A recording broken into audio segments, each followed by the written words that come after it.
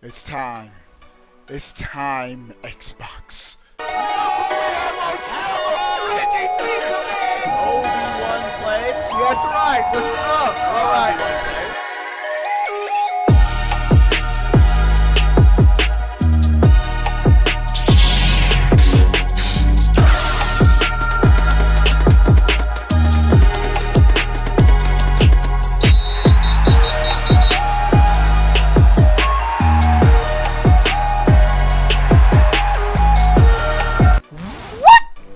Going on, everybody? How are y'all doing? Before we get into this video, you know we about to hit you with that what fire, bro. All right, give it a thumbs up.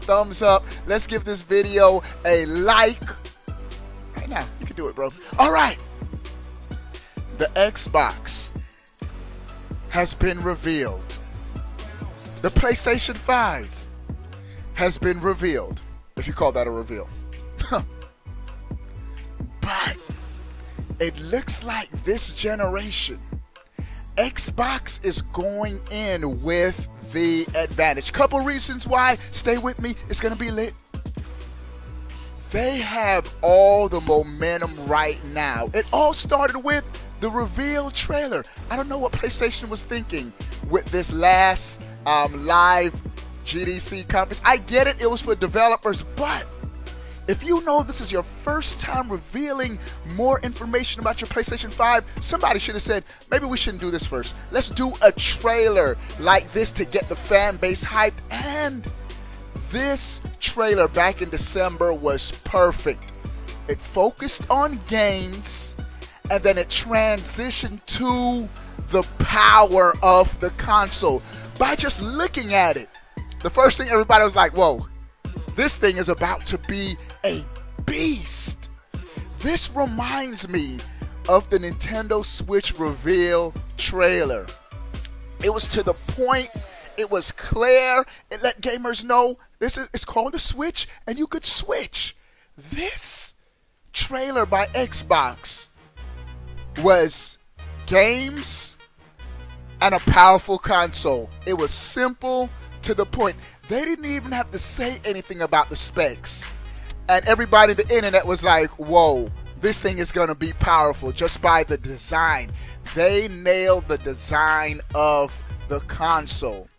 A far cry from the Xbox One days. You know what this is? This is an introduction to ESPN on your Xbox. Who was buying a gaming console to watch ESPN? I mean, some people used it, but we primarily bought a gaming console to play games.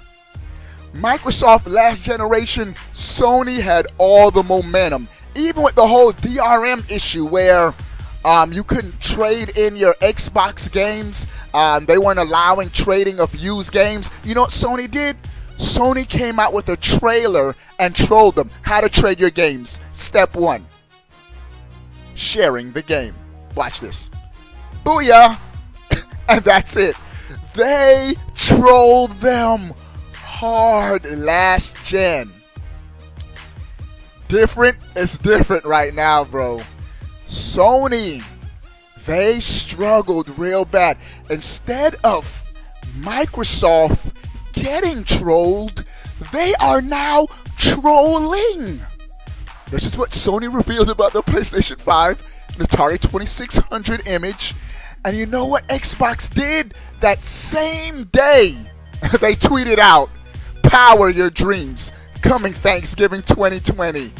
That was a major troll, bro. They're like, we know y'all want a real console. Thanksgiving, Xbox Series X. They didn't even just stop there. They also tweeted out when there was a whole issue of PlayStation 4 not being clear on backwards compatibility. You're only going to be able to bring certain PlayStation 4 games. You know what Xbox tweeted out? Bring your favorite games with you to Xbox Series X. Simply connect your existing external USB hard drive to Xbox Series X and your entire library is instantly accessible. 4 generation of Xbox games you'll be able to play from launch on the Xbox Series X, where Sony's, whenever you have to come back out with another statement to clarify your previous statement, you know you messing up. Sony did clarify that it's going to be more than just 100 select PlayStation 4 games. But here's the thing. They're not going to have smart delivery. What is smart delivery, you guys ask?